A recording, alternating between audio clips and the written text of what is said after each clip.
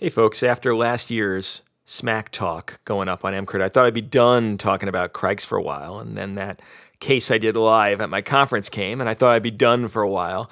And then my friend and former resident, Reuben Parekh, sent me a case that came with a video that was so amazing, I had to immediately put it up on the MCRIT site. We're going to watch the video first. It takes about a minute and a half, and then I'll talk to Ram, and then we'll go through the video one more time. I hope you enjoy it.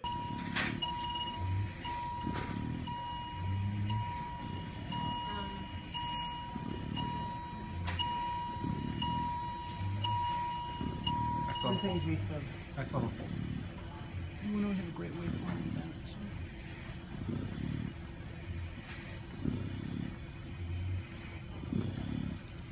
Is he on the pad? Is he on pads? No, they took him off. That's just me. I think he needs to be shot. Yeah, she definitely Wait, needs I to gotta put the pad on.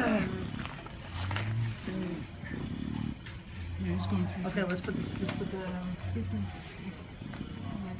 feel the memory in there? Here, Doc. Can you put this on that side? On the.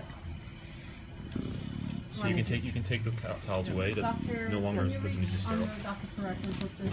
Just take the picture. Yeah, this is here. I don't. Alright, I put can't your finger in see that. it. Put your finger in that rum. Wait, I'm not in. I'm not gonna. Can I get some gauze? Okay, don't need to see anything. Get the Here's bougie. your gauze. Need the bougie. Through here. Leave your finger in. Try to see if you can get with your finger in there. Looks like there's So that way you more. know it's going in the right place.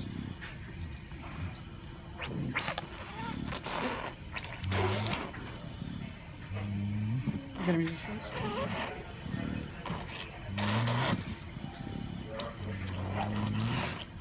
Resistance? Okay, good. Charlie? Get out.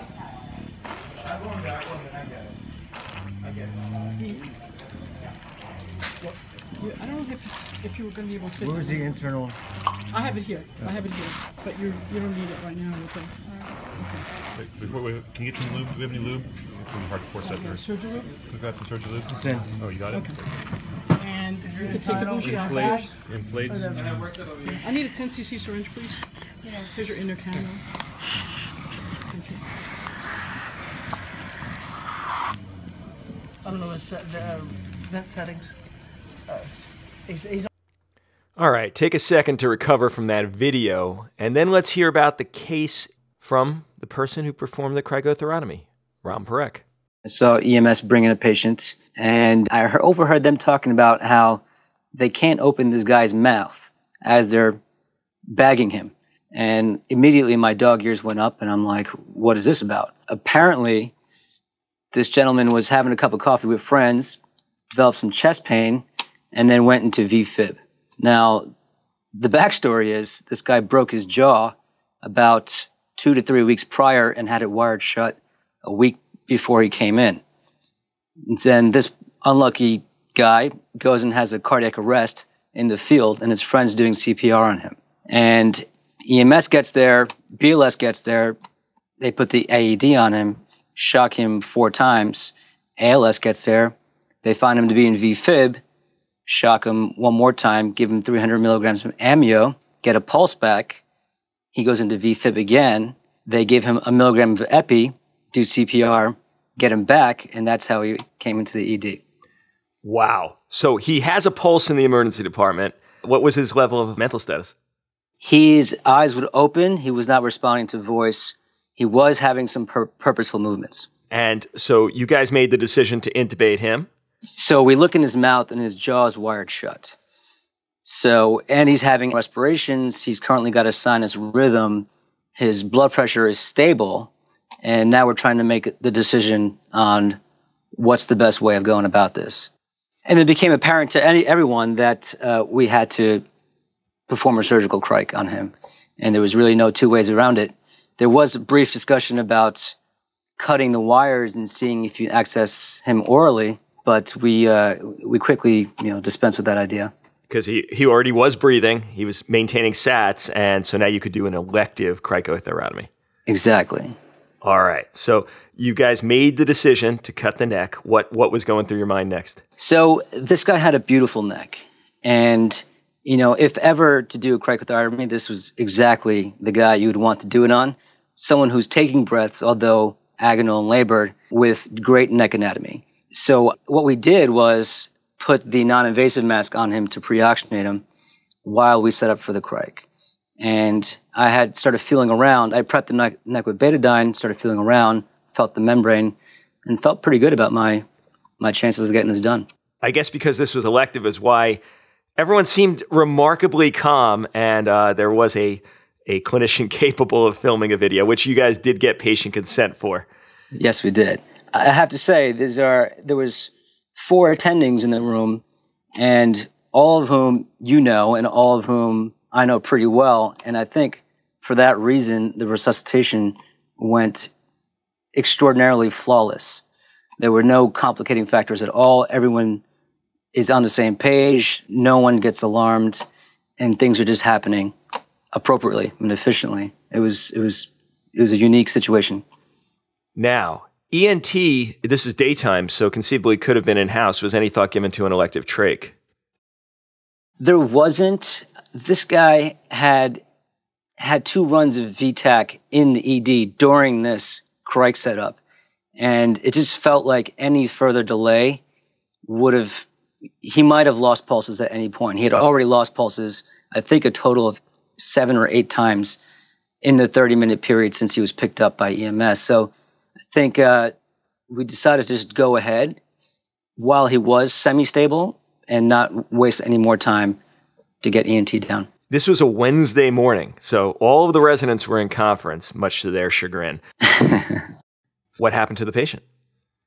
So we successfully placed the cric. He stabilized. I believe he was on pressors for a short period of time, maybe low-dose Levophed. He had an amiodarone drip going on. They cathed him. They found 100% distal left circ occlusion. And he was successfully stented, and he is alert, awake, following commands. I went and saw him this morning, and he shook my hand, and he smiled and said, "Thank you." So, well done, brother. Thank you very much. Now, I could have just left everything just as it is, and that would have been swell. Ram actually asked me to critique the procedure, which is essentially gilding the lily because the procedure was performed so competently and so well. But there are a few learning tips that I think you could take away. So with Ram's permission, we're just going to run through the video one more time and just discuss some of them. So first up, you'll notice that they draped, betadined, and injected anesthesia in the patient. And that's because this was elective. If this was an emergency cricothyrotomy, obviously dispense with the towels. If you have a chance, splash the betadine, but don't wait for someone to find it. And lidocaine's nice, but not for the emergency cric. But this was elective, so that's why you're seeing all that. So you're seeing palpation of the membrane now.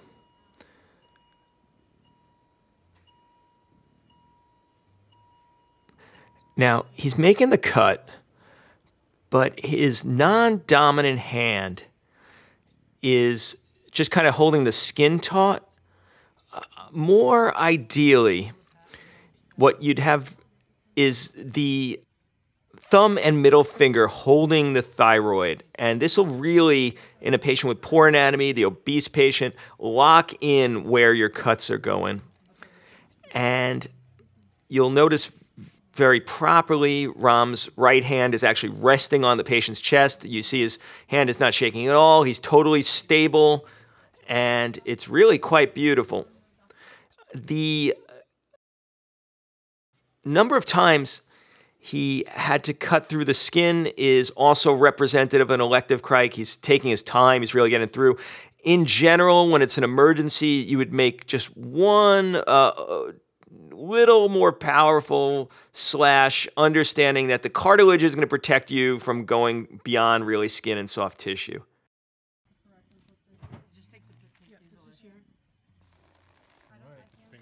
All right, now you'll notice a whole bunch of things happen in quick succession there.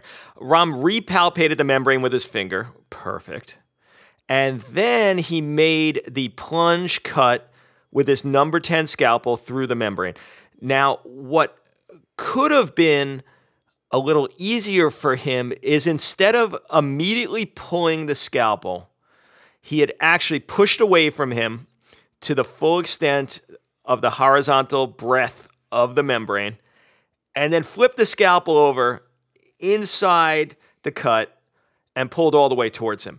Now, this is going to become apparent why this would have been helpful, because Rom's going to repalpate again after the cut and try to get his finger in, and he can't get his finger in because the cut's not big enough. Now, he proceeds, which is great because the bougie fits in perfectly, as you'll see, but getting your finger in there, dilating and confirming is really the way to avoid false passage. Once your finger is plunged and it's touched the cricoid cartilage from inside the cut, you have no problem from this point on. The bougie is going to go on like butter. The tube or the trach will go in, and that's really the ideal.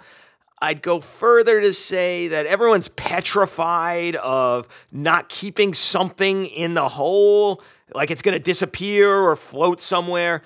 If you make that scalpel incision the full width of the membrane, you push all the way away from you with the 10 blade, or my preference, the 11 blade, pull all the way back towards you, you don't have to worry. That hole is 100% findable. You could take the scalpel out and put your finger in without having to worry about the hole disappearing.